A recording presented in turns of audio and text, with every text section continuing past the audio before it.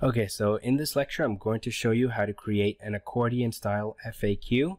So what that'll look like when it's done is similar to this. So there's a question and you click it for the answer. Okay, so this code is coming from silvabocus.com. So he's the one who came up with the coding, and he created it to make it work with Markdown. So it's definitely something I would recommend, especially if you're going to be answering some questions that people have, which I will be. So let's go to the contact page because this is where I'm going to add it. Okay, so I'll put the link to this in the actual extra resources, but I also have the actual coding. I put it together into a text document, and it has some instructions that you can follow, and I'll show you what's done here. First thing we have to do is we have to enable the Jquery library. So we'll go into settings and then advanced and then code injection, and then in the header we're just going to paste this. So I already had it there. So then we'll go back, and we'll go back into design next. Okay, so next up we're going to be pasting this in the actual page that you want to have the FAQ. So I'm going to have it on the contact page. So I'm going to go to the contact page, click on the little gear, then I'm going to go to advanced and paste this in. Okay, and then we'll hit save. And then finally we have one more block of code, which is right down here. We're going to copy this and we're going to go into design, custom CSS, and put it in here.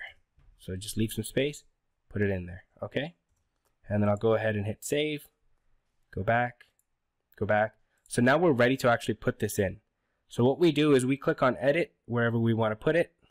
I'm going to click right here. I want it at the top for now, and I'm going to search for Markdown. Okay, so this is it right here. You can enter that.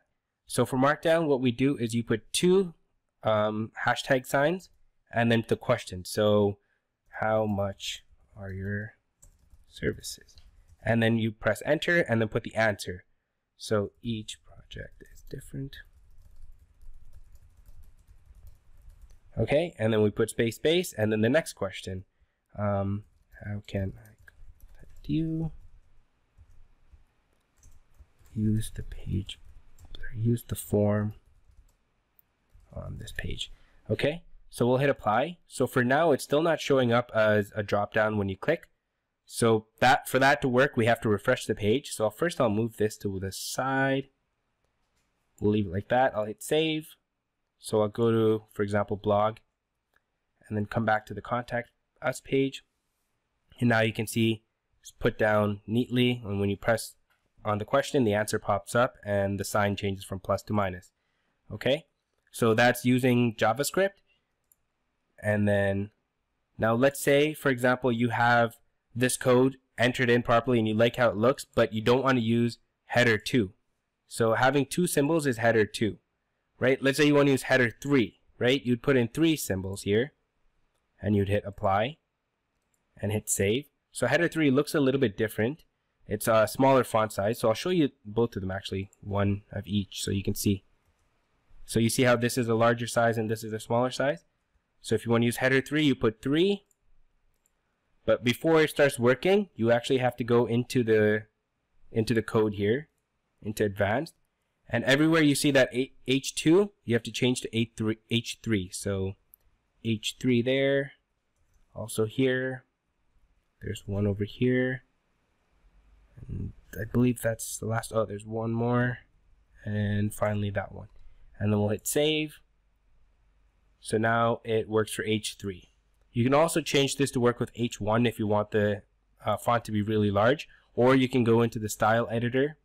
So style editor, and you can scroll down to H1 and you can change the font size here. But again, note that this does change the font size for your entire website. So if you want this to be H2 but a smaller font, your best bet would be to make it an H3. Okay, so that's how you would have an accordion style FAQ.